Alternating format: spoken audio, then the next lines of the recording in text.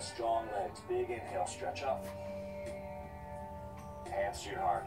3 rounds, be precise. Inhale, stretch.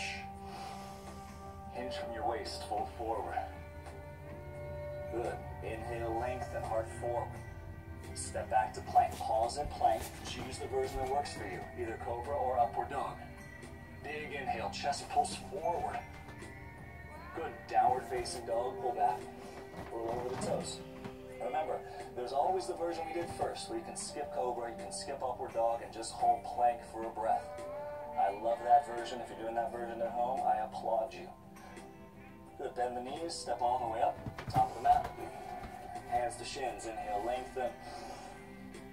Exhale, fold. Move down to your feet, reach all the way up. Big inhale, stretch. Hands to your heart. Now smooth it out. Inhale, stretch. Don't be choppy. Exhale, fold. Nice. Inhale, lengthen. Step back into plank. Pause for a moment in plank. Figure out which works for you. Either cobra or upward dog, or skipping it all together. Nice. Downward facing dog. Pull back and press your hips back further and further.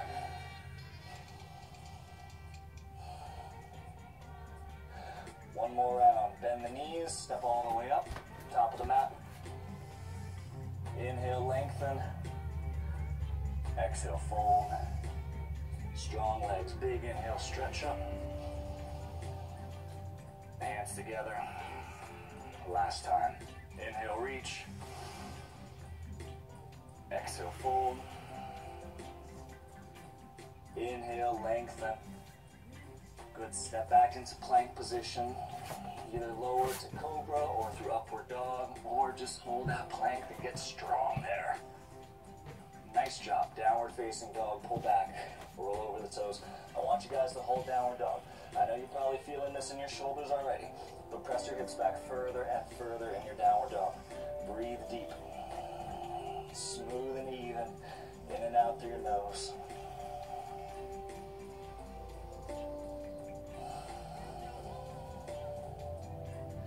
Try to press your hips back a little bit further.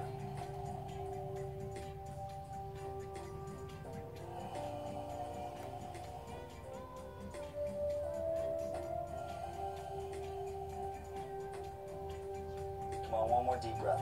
Really drive through your arms. The neck should be soft. Fingers are spread. Really let that downward dog make an imprint on your body. Good. Child's pose. Put your knees down, chill out, take a nice deep breath or two here. Alright, so that was intense. Hang out in child's pose for a moment. Feel your breathing.